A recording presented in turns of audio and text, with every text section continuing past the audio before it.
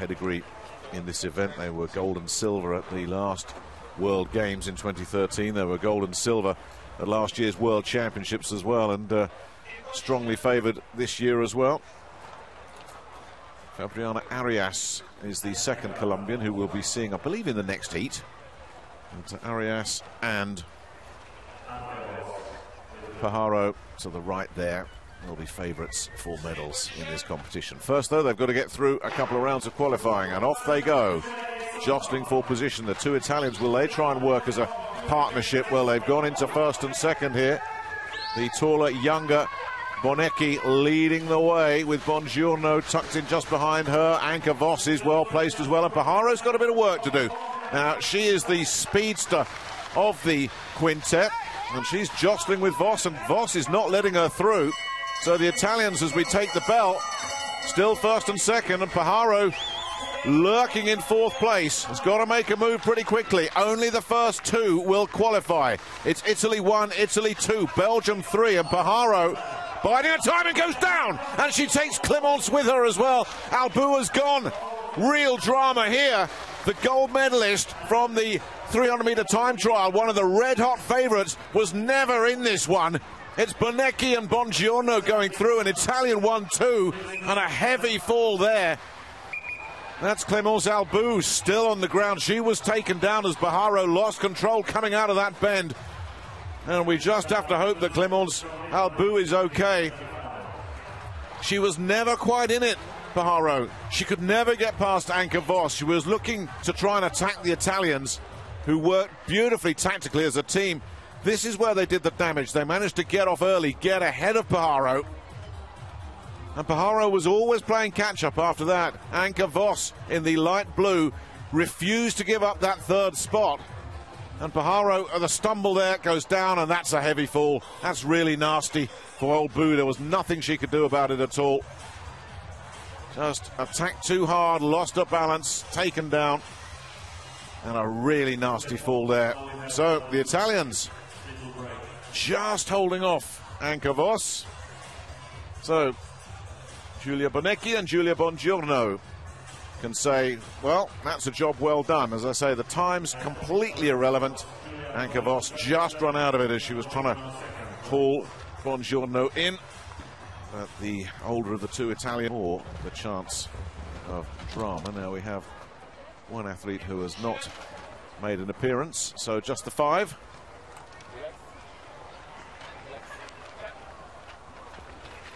I think it's Lopez, the Chilean, who is out of this. So just the five of them then.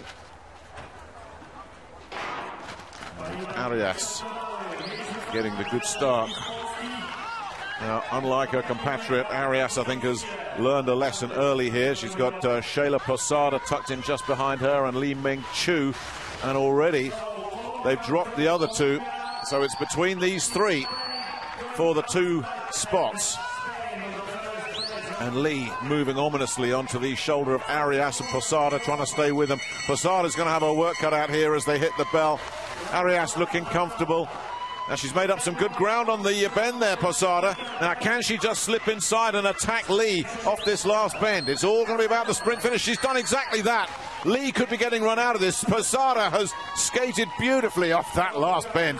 Oh, she timed that perfectly, the veteran Spaniard. Sheila Posada taking second behind Fabriana Arias, who was taking no chances whatsoever, having seen her compatriot fail by not hitting the front off the first bend. Arias deciding, you know what, that's not the way to go. I'm going to hit the front and I'm going to stay there. LI Meng-Chu had second place, but Sheila Posada was just tucked in. The early stumble there really knocked the LOLLOBRIGIDA completely out of her stride. She was never in touch at all, nor was Sonia GACH, the Pole. It was down to 2 out of 3. And Posada tucked in nicely in second place there. Got attacked by LI Meng-Chu, who's on the outside here, holding second place, but Posada just tucked in, taking the short way round. Tucked into the slipstream there. And then coming off that last bend, just blew past for second best, but the winner comfortably as well, Fabriana Arias. joined by Sheila Posada. That's the 1-2 in this quarter-final. Joining the two Italians. And there's confirmation. And ladies and gentlemen, first heat 500 meters. And there's Maria Moya and Rocio BERBEL ALT. So Mareike Thum, the German, is missing. So remember, just the top two going through, and Ingrid FACTOS trying to get off to the quick start. And getting punished with the yellow card. She was disqualified in the final of the 300-meter time trial. So the Ecuadorian having a tough time. And off to a slow start as well. It's BERBEL ALT, the Argentinian, that's off fast, with Maria Moya tucked in just behind her. Yang in third place. Already FACTOS struggling, and Glamkowska is out of this. Now FACTOS just trying to tuck in and join that group. So four of them are away and clear. Three South Americans and one from Chinese Taipei as they hit the bell. BERBEL ALT continuing to maintain her lead here, but can she take it going in off this last bend as well? Now this is where the attacks are going to have to be made. And again, FACTOS is the one that's struggling. It's down to these first three, you would think, unless FACTOS has got a tremendous sprint finish. BERBEL ALT leading from first to second.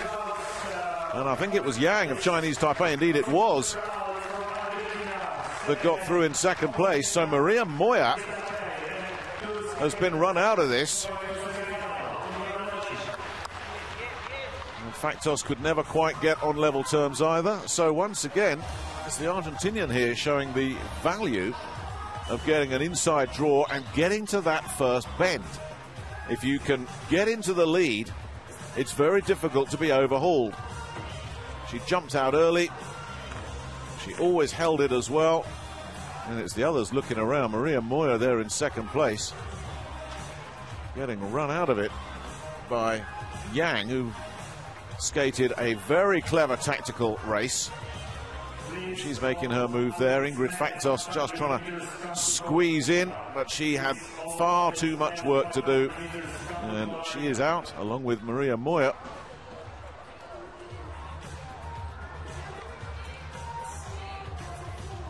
So, this is not going according to the script at all, is it? Fabriana Arias must be looking at this and looking at one or two of the favoured skaters like Maria Moya, like her compatriot PAJARO, gone their side. And with two Koreans, we saw in Heat 1 the two Italians working together in partnership. If the Koreans can just block out everybody else, and Jeong is going to pick up a yellow card for that. But if they can get off this first bend, if they can use that inside draw to their advantage,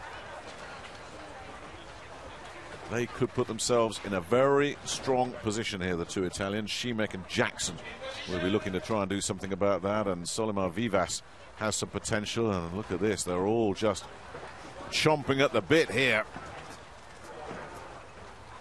It's Alexandra Goss on the outside now that's getting the yellow card. Well, Goss, probably the slowest in the field, and has got the outside draw as well, so her task is very, very difficult indeed. And away we go. Now, who can get off the bend? And it's not a Korean 1-2, but Anne is safely in there, and she's been followed by Erin Jackson, the American, and those two are going to take some catching already. Šimek is in third.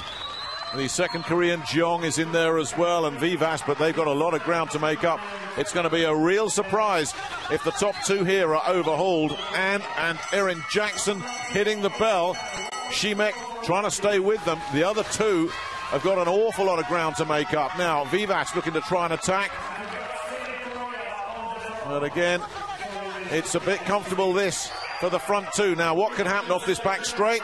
They're really going for it. Big attack from Šimek on the outside, but nothing doing. Anne and Jackson, as expected, first and second off the bell, off the first bend, and both just too good to be overhauled. So, Anne, the silver medalist in the 300-meter time trial, and Erin Jackson, the bronze medalist from the World Championship in this event a year ago, and the real 500-meter specialist, as expected, have safely come through. And the second Korean, Jung Yoon Chae, really run out of that early by that terrific fast start there from Erin Jackson, who was drawn fourth.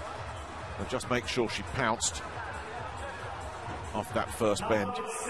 And she was happy, tucked into second place. As I say, times no relevance at all. Letizia Schimek in the red was always just hanging on the shoulder of Jackson, but never really threatened to make any kind of inroads.